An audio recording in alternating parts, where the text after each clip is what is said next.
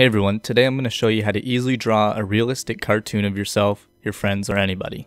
You can do this on Adobe Illustrator, Adobe Draw, or even Procreate. There's probably a bunch of other programs you could use too, but I highly recommend having a drawing tablet or iPad Pro with a stylus, but if you don't, that's fine. You can use just a mouse on a computer on Adobe Illustrator if you so desire. Please note that I did rush through this drawing, and your results will vary with practice and how much time you spend on your design. To start things off, import your picture of your choice you would like to create into a realistic cartoon and transform it to the size you desire. Then, turn down the transparency anywhere between 70 and 80%.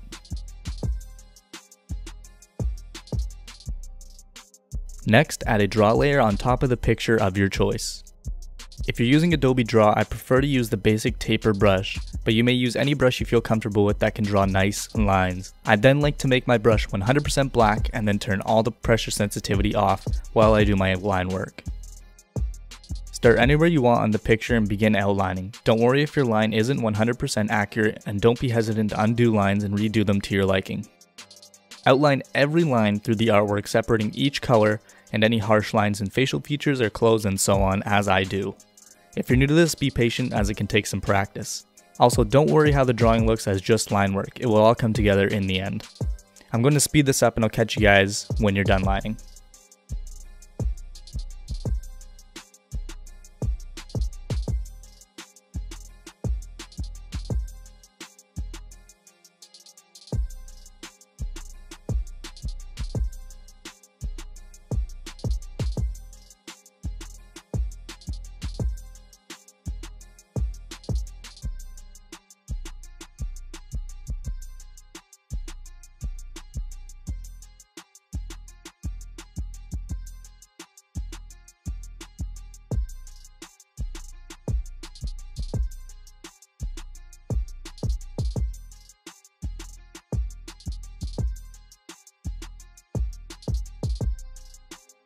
Now that you're done with that, it's time to do the hair. Hair can be complicated when you first start depending on the hairstyle.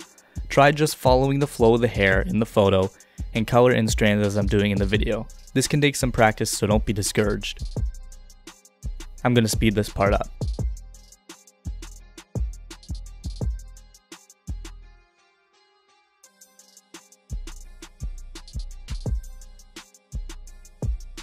It is now time to begin adding color. First, duplicate your drawing layer and make sure that the photo layer in the background is 100% visible so you can see the full colors. Then, make sure you're on the draw layer on the bottom. Then select a new brush and begin filling in the drawing.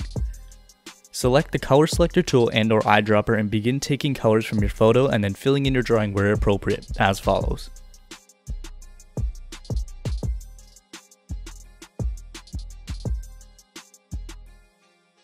If your color is not to your liking, you may always manually alter it.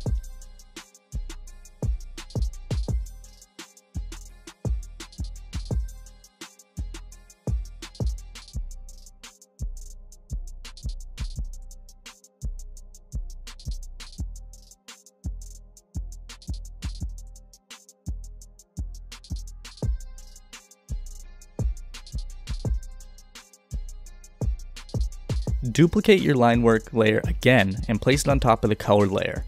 We are now going to create shadows. I do this by selecting a new black brush and turn the opacity down to 20 to 30, depending on how dark I want the shadows.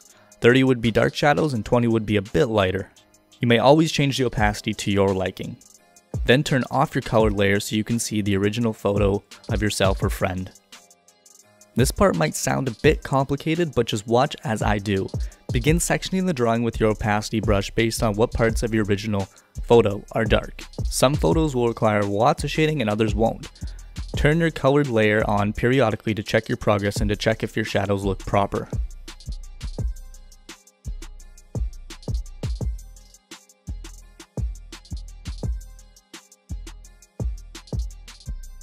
It's time for the final step, highlights. I begin by duplicating the line work yet again and creating a taper white brush with pressure sensitivity on.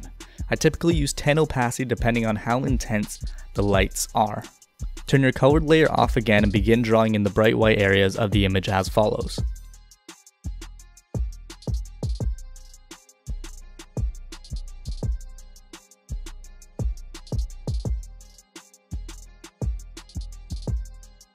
You should now be complete. Remember that practice makes perfect, and the results can differ based on the amount of time you put in.